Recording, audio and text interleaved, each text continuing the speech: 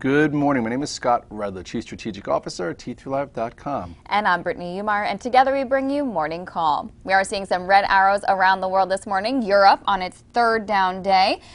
Asia mostly lower, the Nikkei down about 2.2%, while the Shanghai is showing some resilience. In terms of our markets, we couldn't find the power to power through all-time highs yesterday and wound up reversing pretty hard. So, Scott, what did you make of yesterday's action? How'd you handle it? Well, first, as far as overseas, Europe is down on the third day, but it feels very controlled. It's not falling apart, it's not crashing, so I think that's like in stride. Right. As far as Japan, Japan is something that the bears are pointing to because, remember, it was up 3.1%. Well, it was down, I think, 0.5%, then another 2.2%, and it's almost at the 2014 year lows, or 2014 lows. And the Shanghai, though, is actually showing relative strength so far, even though it didn't have a good year last year. Now it's up 1%. So it goes with the whole theme of, picking your spots, and everything's not going to go together. And that's probably what's going to be a lot of what takes place in 2014. So overall, pretty healthy. Was the action you saw in our markets as healthy? Well, it was definitely a little tricky. I came in yesterday, I was long like 11 or 12 longs, a lot of different types of stocks. And then, once the market started to rally yesterday, if you remember, we started negative, went positive, went near those all-time highs. My P&L wasn't participating, so that gave me a red flag saying either my stock selection's not great or there's something a little fishy here. So PS, midday, the market came in and somewhat failed. But if you look here at the chart of the SPX, you will see, you can't get too worried. We talk about trends, and we talk about this being, your intermediate trend. That was your accelerated one. To start the year, we were going back and forth and then broke. Everyone right around here was calling for a 20% correction, at least a 200-day. Some were saying even more. And then we reversed and did like a bungee cord back up. So with that being said, right back to the highs. So take a closer look here. If you take a closer look here, okay, I know the bears are growling and they're like claiming victory. What happened? One down day, an outside day, when we traded through the prior high here of 1842 and failed, giving you a red dog reversal sell signal.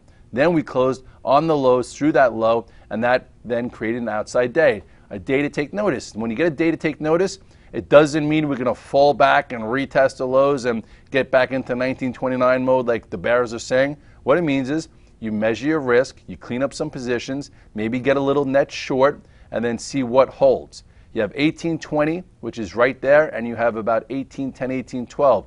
If we hold this area and turn up, then I think that there's a better chance we take out those highs. And one more little nifty thing here I want to give the Fibonacci fans, their level. Here's your Fibonacci retracements. So overall, the 2-week move from the lows to the highs, we're not even at the 25% retracement, which if we hold, that's a very strong market. We could even see right around here into this congestion, which is about 1806, and that is also deemed strong. So just don't be too spoiled and don't start to do things a little too quickly. Well, in checking the temperature of the different sectors, let's start on the strong side and take a look at the Qs, which did log about a 0.8% loss yesterday. It is still above the 8-day, so overall still looking pretty strong. Yes, and the bulls are spoiled here. This shows you that there's definitely health out there, because when technology leads, it's better for the markets. That means there's growth. That means people want, stocks that move. And if you look here at the Qs, really no big deal. One down day above the 2014 highs. Look at that red dog reversal down here. Traded through the low, came back above, then screamed higher. So let's see if it comes in and holds higher. 89 would be really easy to hold. If it holds 89 and holds the 8-day, holds the prior pivot and turns up, you better believe that the bears will be just as frustrated as they've been for the last, 2-3 years. The bios have been strong as well, which is good for the bulls. Shows that there's an appetite for some risk out there. The IBB did retrace more than 1% yesterday, but similar case then to the Qs, where no big deal? Yeah, well, this also has already made new highs of this year, which shows health. You take a quick look here. This is a down day, so if you wanted to clean up a little bit after an enormous move from this potent engulfing day, let's see if it holds the 8-day, which is even higher than the prior pivot. And the bios are typically the most speculative names out there, so people are really looking to get involved in these type of things, show you that there is appetite for risk. Here's the 8-day, and here's your prior pivot. And then meanwhile, on the other side of the spectrum, the banks have been out of play, and that was the case as well yesterday with the XLF showing some real relative weakness. Well, this one, it's like it's good when you go from strongest to weaker, because you could just really see the difference. And if you look here at the XLF, look at this lower high. This was the 2013 high, or 14 high in the beginning, and then retraced okay, bounced back, but this bounce back didn't take out the prior pivot. And then you had this small ascending channel here that wound up breaking to the downside with some power. So with that being said, if the banks deteriorate here or continue lower, that'll put some pressure on the markets. And just to show you one example, look at Bank of America. You know, this had this high level area here. This was my stop, and now let's see if it holds around this 16. If it breaks below 16, maybe it retraces a little bit more. Use yesterday's low of 16, 18-ish as your pivot.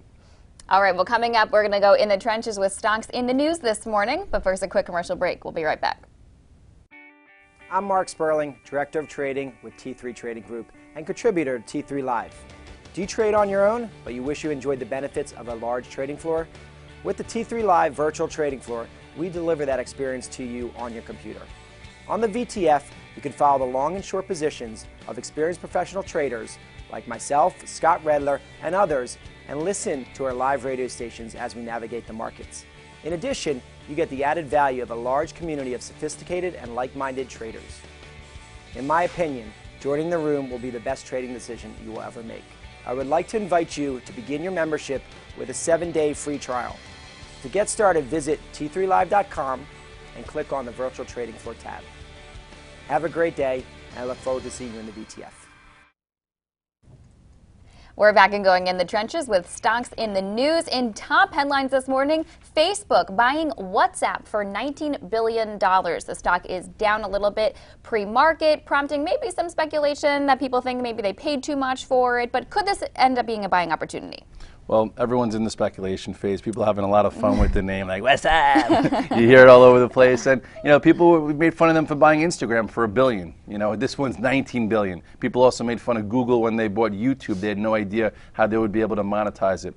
But all in all, you look at Facebook, you look at the stock. We've talked about this every few days, if not every day, for the past, God knows how long. Look at the chart here. Remember, starting back from the cup and handle pattern. Here's your cup, there's your handle. That was when they reported earnings and showed they can monetize search. If you missed this accumulation pattern, you had a buyable opportunity as it's right near highs. So now you go to the daily chart for the active guys. Okay, on an active level, which is all you want to really look at right here. This was the last quarter in earnings. We held the gap and then gave you a move. So you have this ascending channel here. This is the 8-day moving average. It's been above it the entire time. This low here is 66.07.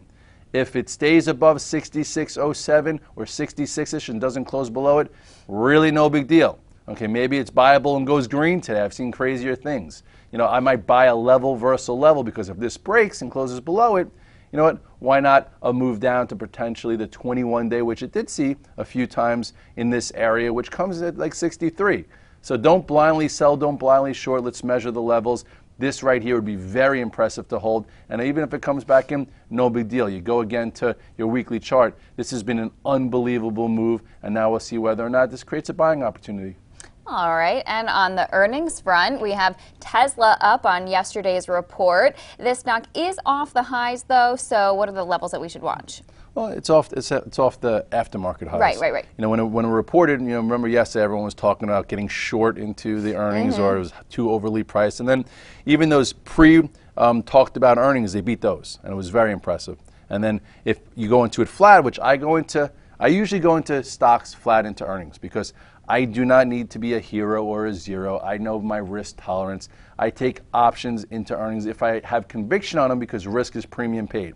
Or you could trade it after hours. So you go to Tesla and you look here at the chart. You will see stocks had an unbelievable move, obviously. If you're an investor in Tesla from back here and you hold it through every earnings report, congratulations. You caught a huge winner over the course of the past few years. It doesn't happen that often. If you trade the stock, trade it with trends. Meanwhile, here is that red dog reversal around 138. You saw it here last night, okay, and you had about 10 minutes. 10 minutes to figure out, will it get above 206, hold above it, and extend. I know for me, I was trading it around 206, and then I had to come do the recap and go home for dinner because I haven't been home in a while, so I missed it. But anyway, once it got above there, went to 220 and change. So now it has come a long way, so there might be some people that want to sell the news. So see, if you want to short it versus an area, and if you want to be long it and trade it, just be careful. As long as it stays above 206, I think technically it looks good, and I still think this stock has a very big future, but it's going to trade from here. Well, sticking with earnings, Walmart is out and is down a little bit on some weak guidance. What do you think there? You know, this one, remember, 2 years ago was my stock pick of the Right. year, and that was when it was tight, and that was when there was a lot of opportunity. It was an A play. You know, just to take a little trip down memory lane and go to Walmart real quickly. You know, I just want to show you a little lesson here. Look at that monthly channel here. This was almost a decade. For a decade, Walmart did absolutely nothing. That's why it became that play of the year. Boom. Anyway, let's go back to the daily and talk about now. With that being said, you know, it's been sort of out of play of your high, lower high, another lower high, off a little bit with earnings. You know, you have a support right here at 74. So if it were to hold 74, I think it's, you know, somewhat okay, and then maybe it changes its trend. And then really, for it to matter as far as, you know, pressure on the markets, support 72. Below the 200-day, it's been out of play for a while. And Apple, down pre-market on a Barclays downgrade. Where might it be buyable? This morning I tweeted that I wanted to take a look at it at 530, 531, and that's where it was, and now it's like a 533, no big deal. But this stock had a really nice move after earnings. Okay, we talked about the red dog reversal, we talked about getting into the earnings gap, and then it went all the way to resistance at 550-ish. And if you look here at the chart, you will see that few things happened. First of all, remember that double bottom before the rally and move up? Here was your earnings shortfall. Okay, from there, it created an opportunity, and it bounced back very quickly, showing you there was appetite. But where did it come right back into? The trend line. Then you saw a topping tail. So you take a closer look here to see how you can navigate it. This topping tail, after a big move from here, said, okay, reduce a little risk. If you reduced risk right here, you weren't involved in this down day. And now today, you should be a little excited, saying, maybe I could be a buyer into 530. The 21-day moving average right here is 532. So with that being said, let's see. Maybe there's even a red dog reversal where it comes back, reclaims 534.35, and then you have your little pivot here, and then we see, you know, how that develops. And the next time it tries to trade, you know, through this ascending channel, it'll be coming from higher versus down here, and then perhaps you get a better trade. So if Apple's any good, I think it holds somewhere around 530. 530. Got it. All right, lastly, let's check in on the metals. We've talked so much about how the story for the metals has been different in 2014. We did see gold pull back a little bit yesterday, so is the story changing? I don't think so. I think this was a, you know, a short-term pullback after a big, you know, multi-week move. You look at the chart of gold, GLDs, you look at this long-term double bottom that the consensus was saying we would see a lot lower. Consensus was wrong. Usually the first 2 weeks of this year, I think most people were wrong. Then you had this trend line here that it took out, but look at the resistance right there. Take a closer look. I think, you know, dip buyers probably will come in or would like to see, you know, this probably area hold. You know, it's going to fill this gap. It didn't fill this gap or this gap, which showed demand.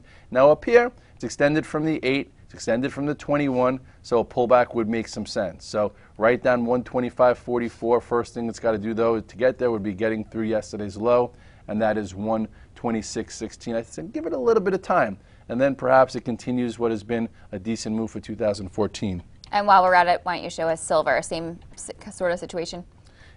Yes, silver didn't lead. It played catch up for those who were really involved in the sector. You look here now, you know, silver had this, they would call this like a boat type pattern where you have this lower level consolidation. I'm still upset at myself for missing this.